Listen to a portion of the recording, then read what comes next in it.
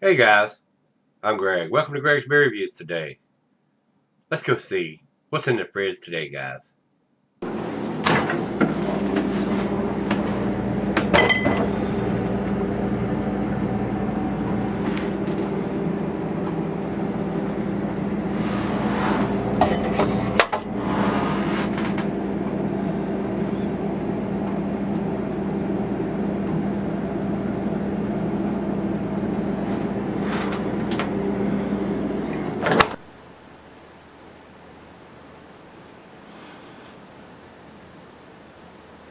Hello everybody, welcome to Gregsbeerreviews today. Thanks so much for stopping by, I do appreciate it. Guys, today we're going to do another Bluejacket beer. This is their Hobo's Lullaby. It's a double IPA coming in at 8%. And they've made this beer before because Beer Advocate says it's retired, no longer brewed, and they have it at a 10%. So, and this can has no date on it. I mean, Bluejacket doesn't date their stuff, I don't think. So I've not found one with a date on it, I don't think. But yes, what it is there, guys. So if you know you're getting fresh stuff, feel comfortable buying it. I don't know if I'll purchase any more Bluejacket stuff until they start dating.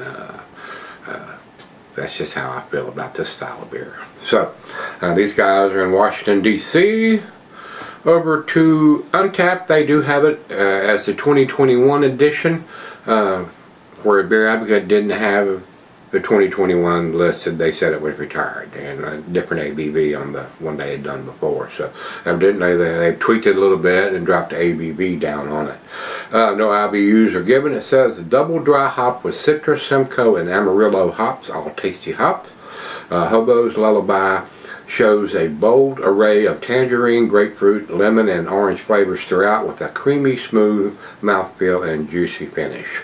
So, and I don't know what to expect here, guys, whether they're shooting for a New England style or West Coast style, or exactly what style they're after. But it does have the ABV on it. I didn't see any of the hops listed on the can here.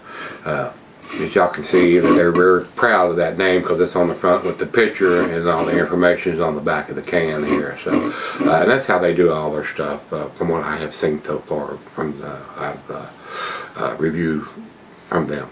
So anyway, we've got the ABV, and that's about all we're going to get. We do know the hops here because Untapped told us what they used on it. So it's time. 16-ounce can. Stick on the label.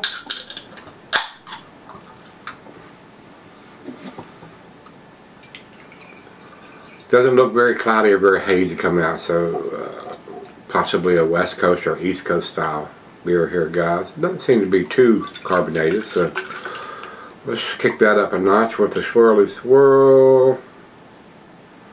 Alright, I'm going to turn it around this way so y'all can see the back of the can. Little over a finger of head on that, and it wasn't super cloudy coming out, but it definitely has a nice chill haze on it, and I can see light through the thin part of the glass there, so not quite up through the New England style in appearance wise anyway. So maybe the hop profile will put it over the fence there and give it that grading or that call anyway. So good looking beer though. To the nose we go. Nice and citrusy. I'm getting hints of oranges, tangerines, grapefruit. Maybe just a hint of some lemon in there. Smells pretty good. But like I said, I can't see light through the thin part of the glass down here. So let's find out. Cheers.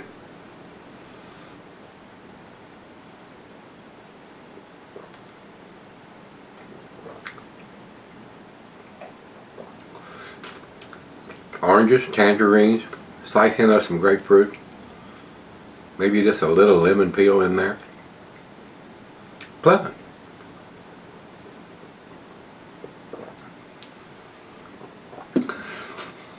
I think it's nice and easy drinking. It doesn't have a whole lot of bitterness to it to me. Fairly smooth. Tasty beer. I just wish they would start dating their stuff.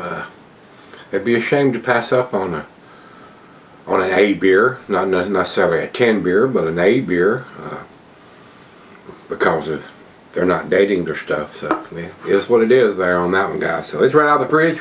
Let me sip on it and see where we end up. Alright guys, I'm back. Been sipping on it for about an hour or so. Up to room temperature. Nice slicing is left. To me, guys, this is tasty beer. I mean, it's a very tasty beer. It's a very easy drinking, very smooth, decent amount of hop aroma and taste. The only fuss I got about it is no date. Gotta have it. These boys and girls at the brewery, they need to wake up. If they're gonna hang around. Final chug.